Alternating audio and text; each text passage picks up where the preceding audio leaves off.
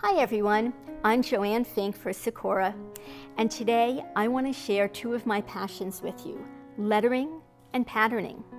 When I first started doing Zenspirations patterns a couple years ago, naturally as a lifelong lettering artist, the first thing I did was put them into letters, just like these. And today I'm going to show you how you can take patterns and put them on the edges of your letters to make your lettering more interesting and unique. It's easy, it's fun, and I will take you step by step through the process of how to do it. So let's get started.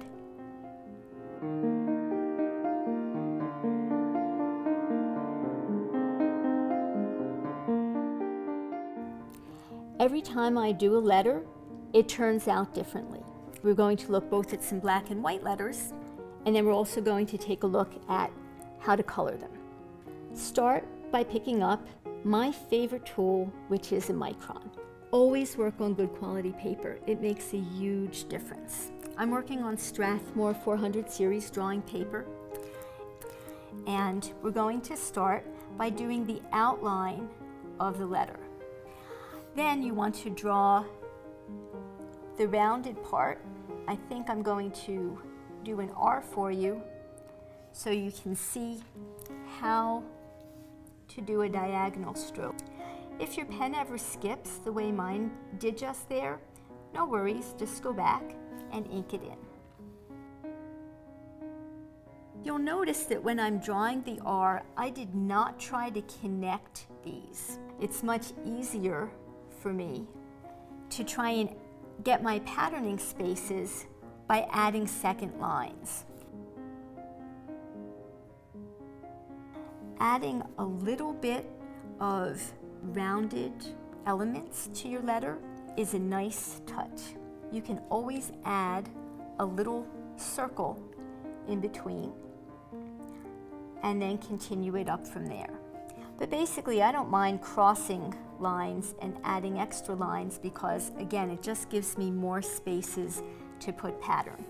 And I feel like I need one more line here. I think I'll just add a little bit more, and I'll do the same thing. I'll cross over the line and bring it back in, and this gives me lots of opportunities to add the patterns. We're going to add one more line, and now I feel there's no place to pattern right there, so I've got to have an extra little bit of space in here. So now I think I'm really ready to start my patterning.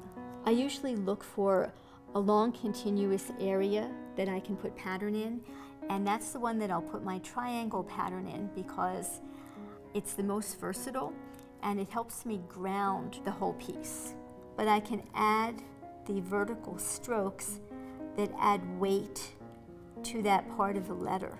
Running around the edge, I'm going to put a loop pattern. In the skinnier spaces, I like to use the fan pattern, and since this space is pretty tiny, we'll put our fan pattern here. For the bottom, I like to come back and add some weight.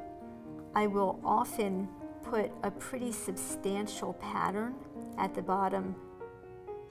Here, I'm going to do horizontal stripes to accent this edge. Now this one needs some pattern, so I think I'll do my 4 lines in a circle. This is a good pattern to put in small areas also. Circles by themselves can look really cool, especially if you put them into a space that swells and then tapers. I think we'll do more fan pattern over here.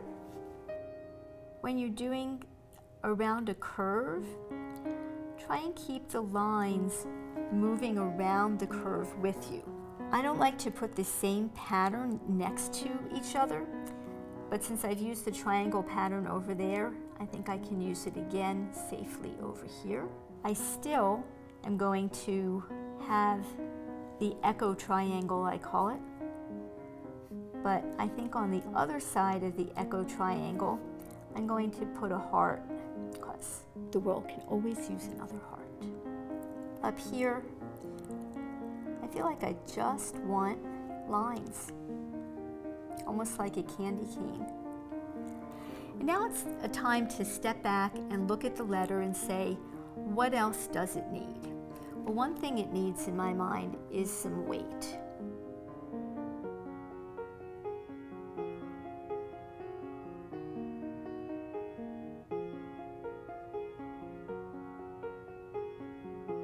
It's nice to add color into a piece that already has some pattern. So I'm going to get my favorite metallic and glitter pens, which is what I like to use to embellish the letters. And I look for areas, just really tiny areas. You know, I don't want to overwhelm the piece, but you'll see that just a little bit of color makes a huge difference. And I never want to put the same color next to what I've just done.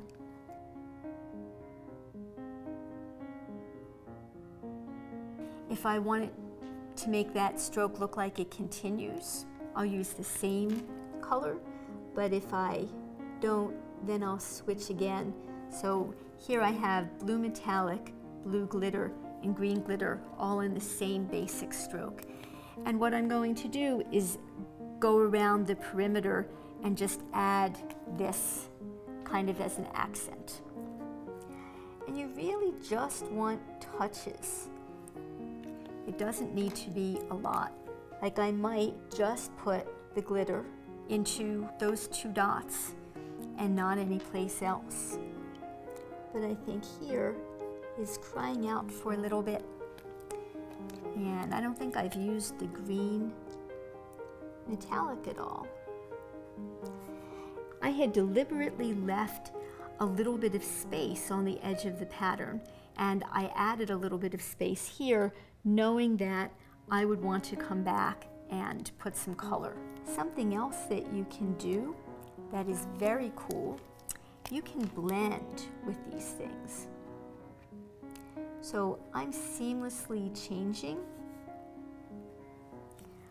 from the blue glitter to the green glitter and back. And you can do the same thing with the metallic, and it adds such a cool effect. Okay, so where else do I need a little bit of color?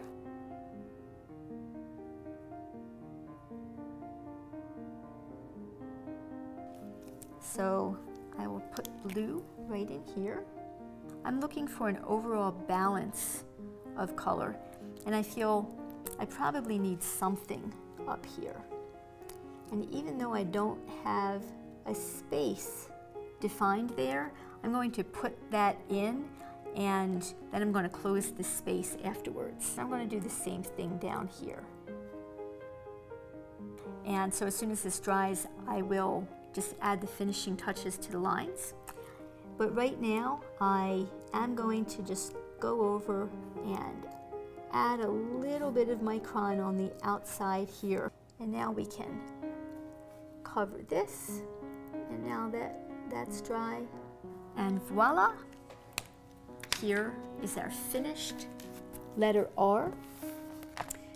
I hope you will do your own letter.